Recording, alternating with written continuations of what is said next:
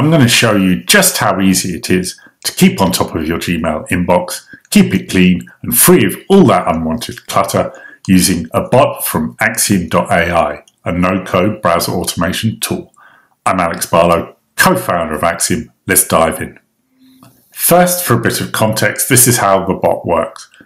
It opens up Gmail just like you would, then it mimics your actions. It'll enter a search term, looping through one at a time from the Google Sheet,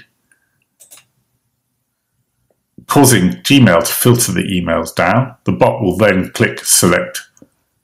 It will then click delete and remove the emails. Simple as that. And when it's done one search term, it will then repeat the same process for the next. Before you can use the template, you'll of course have to install it into your Axiom account. That is simple to do. If you've come from the YouTube channel, all you need to do is go to Axiom.ai, look at the menu bar at the top and click on templates. You'll find the Gmail template there. If you're already on the template page, which you can see on screen, you can just click the install button. And if you don't have an Axiom account, just follow the prompts to create one. Configuring this Gmail Cleaner template. It's pretty straightforward. There's only one step, step 1.0, that you actually need to configure out of the box. And that is the enter custom data step. It is completely empty. And here you will, when installed, here you will want to input the terms you wish to filter by. It can be an email address, it can be a name. You want to make sure they're separated by a line. Don't leave any white spaces, that could cause an issue. So when deleting, be careful to make sure you delete everything from a line. For the purpose of this demo and the privacy of my inbox, I'm just going to show a single term being removed. But of course you can enter multiple rows and loop through it. That's all the configuration I need to do. I'm now ready to run the bot. Okay, I'm ready to run the bot. I've got my search terms in the first step. All I need to do is click run. I'm going to run it on the desktop so I can watch Axiom in action, and I'm going to talk you through what it does as it goes. Hopefully it will load Gmail on a pre-configured search because I've adjusted the URL here because I don't want to flash any emails that are private. So I'm going to click run. And we're going to do our first test run of this bot. Just click run task when that pops up. It's because we're not writing any data to a Google Sheet. This is the runner. It's going to open up Axiom. It's already going to be filtered by the search. And this is a newsletter that I received by Benedict Evans. It's quite interesting. But I want to clean it out. So let's see what the bot does. So now it's selected all the emails. It's going to click. It's just scrape for the select all. Now I'm going to click clear selection and start cleaning up my inbox. There we go. Next Axiom should loop through my second search term. Here we go.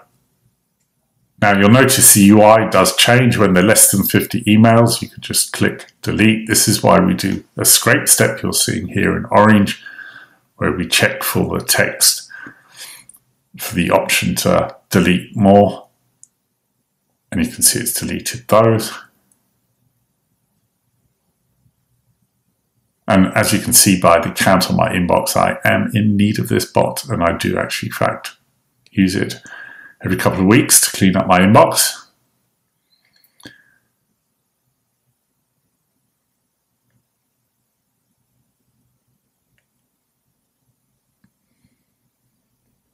Now, it's going to confirm bulk.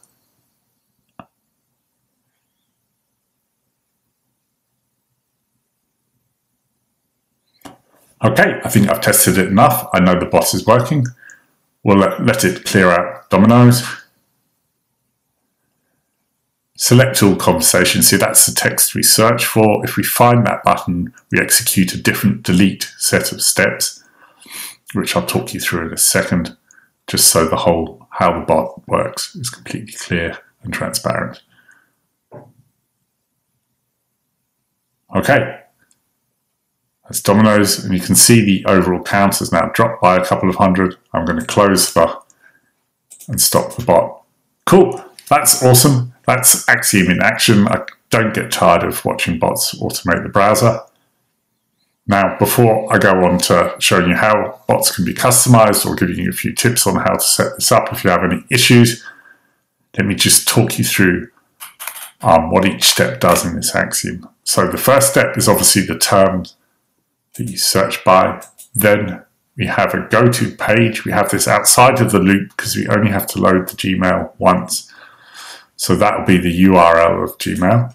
And inside the loop is where we use this loop to basically go through the different search terms. And in step 3.2, this is where we're inputting the search. Then step 3.3, we click return to submit the search. Then we click the tick box we saw in Gmail up here to select all the emails. And that's step 3.5. Then we scrape the text to see if there's going to be more than 50 messages, and then execute a different set of steps, which we have an if condition to do.